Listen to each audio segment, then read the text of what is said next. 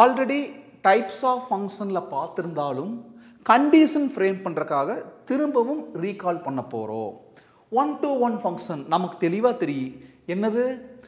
Different elements in domain have different images in codomain.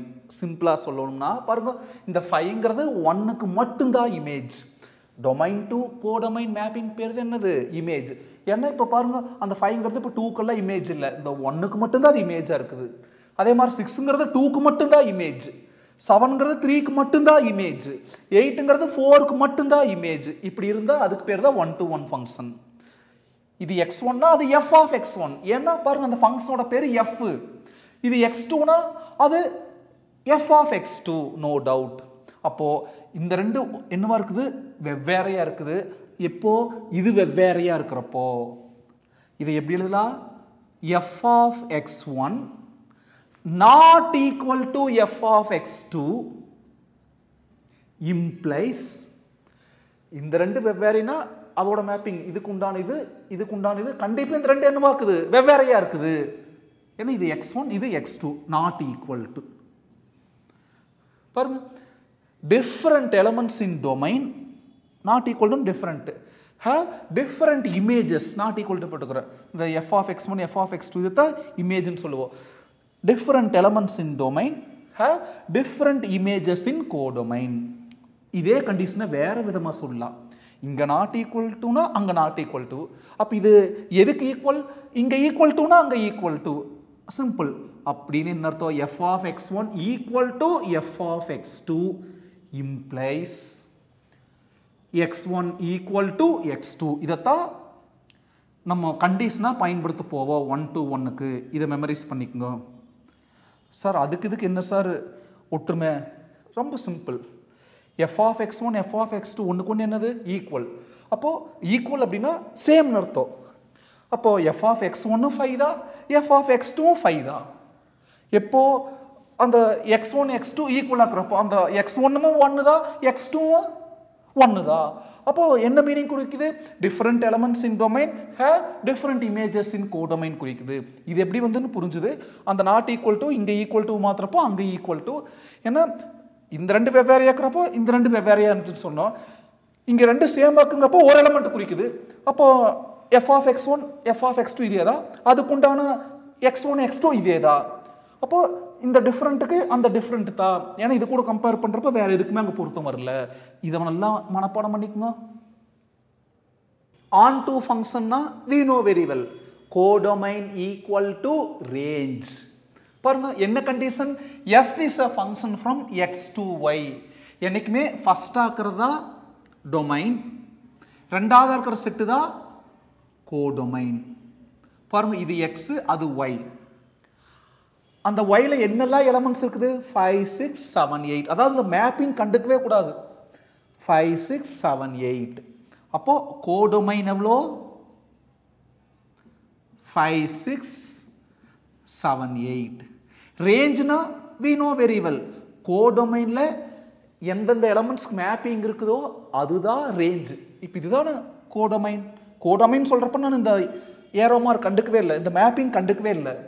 5 6 7 8 map ஆனது map ஆகாது, இருக்கிறது பூராமட்டி எடுத்து எழுதிட்டேன். ஆனால் ரேஞ்ச்னா மேப்பிங் இருக்கிறத பாரு. 5க்கு மேப்பிங் இருக்கு, 6க்கு மேப்பிங் இருக்கு, 7க்கு மேப்பிங் இருக்கு, 8க்கு மேப்பிங் இருக்குது.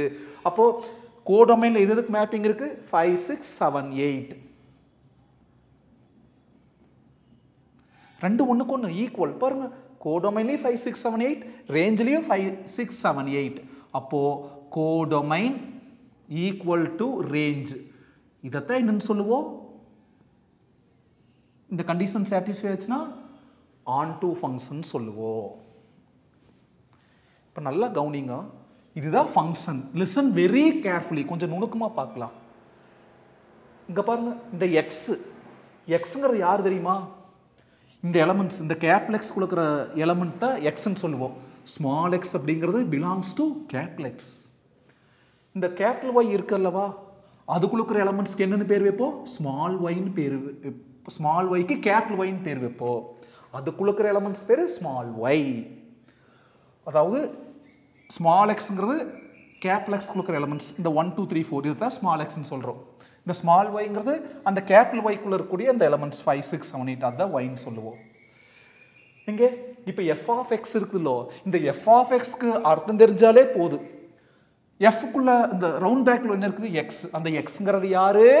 டொமைன்ல இருக்கக்கூடிய elements. X belongs to capital X. Capital எக்ஸ்க்குள்ள இவங்கெல்லாம் இருக்குது. அப்போ இந்த எக்ஸ்ங்கிறது 1 2 3 4. அடுத்தது இந்த எக்ஸுங்கிறது சொல்ல வர்ற எஃப் ஆஃப் எக்ஸில் இந்த எக்ஸுங்கிறது யாரு? டொமைனுக்குள்ள இருக்கக்கூடிய எலமெண்ட்ஸ். இந்த ஒட்டுமொத்த எஃப் ஆஃப் எக்ஸ்ங்கிறது யாரு தெரியுமா? அதான் ரேஞ்ச். நம்பித்தான் ஆகணும்.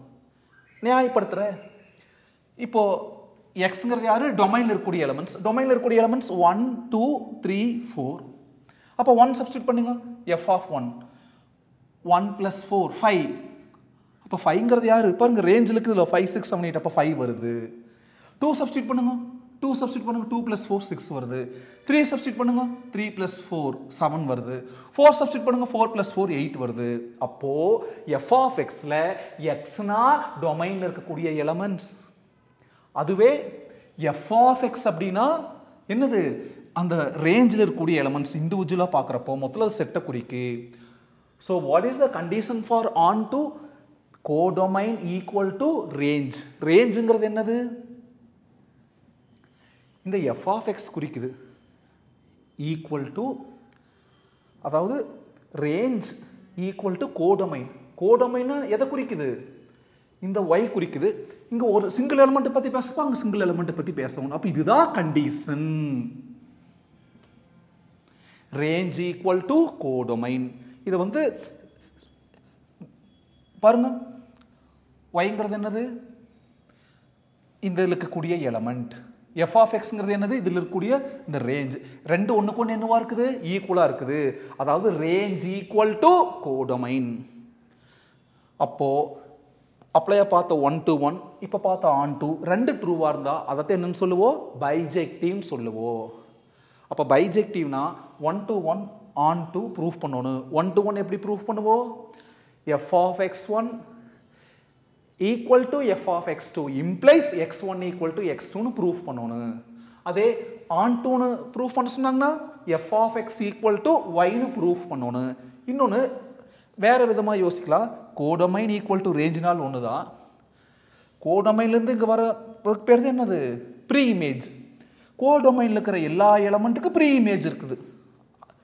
அதுக்கு ஒரே அர்த்தம் தான். ஏன்னா 1ஓட இமேஜ் 5, 2ஓட இமேஜ் 6, 3ஓட இமேஜ் 7, 4ஓட இமேஜ் 8ன்னு சொல்கிறோம். அதே மாதிரி 5ஓடைய pre image 1, 6ஓட pre image 2. Codomain to டொமைனுக்கு ரிவர்ஸில் வர்றது என்னன்னு சொல்லுவோம்? Pre image. அப்போது இந்த கோடொமைனில் இருக்கிற அத்தனை எலமெண்ட்டுக்கும் ப்ரீ இமேஜ் இருக்குன்னு சொன்னால் ஒன்று தான். இதை நல்லா ஞாபகிச்சுங்க. What is the condition for on to f of x equal to y? What is the condition for 1 to 1? f of x1 equal to f of x2 implies x1 equal to x2. அடுத்த சம்மில் பயன்படுத்துறதுக்காக தான் ஒரு பேசிக் video.